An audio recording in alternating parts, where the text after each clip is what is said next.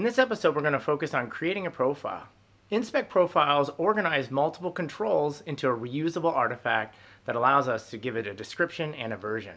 So let's get started creating a profile. So I'm going to look at an existing control file within my directory called tomcat.rb. This describes a working Tomcat installation on one particular system. I'm going to use the InSpec init profile command to generate me a profile.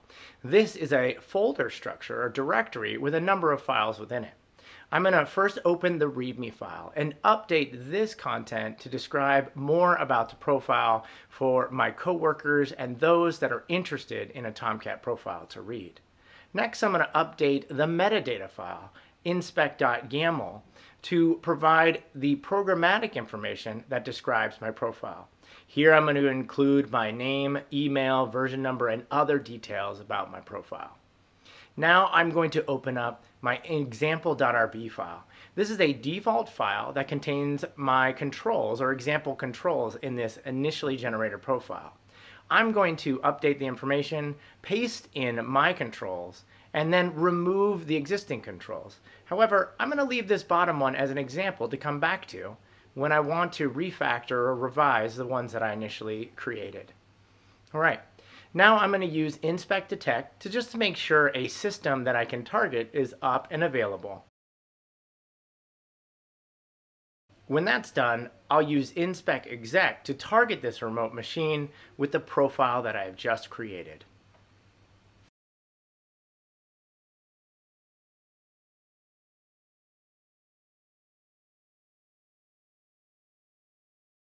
I see that the profile has returned the same results that I saw when I executed it as just a control file. But there's some new benefits that I now have.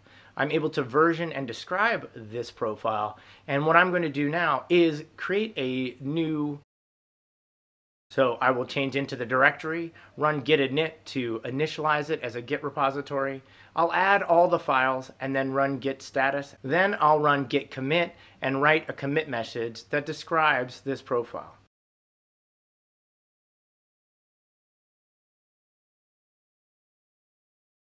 I'll then go to GitHub or wherever I'm storing my Git repositories, and I will create a repository there.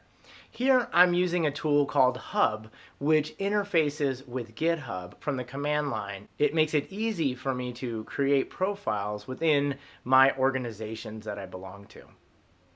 Then I'm going to push the content up to GitHub. After I've done that, I'm spending a little time marking the tags for my profile and then providing a description for other humans to read.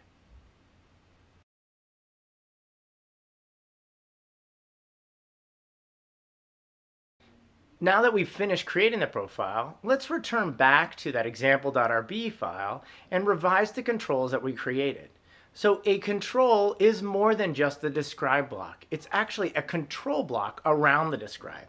So here I'm going to provide some additional metadata about the test that I'm performing to help clarify to other individuals reading it what is important about it and what it is testing.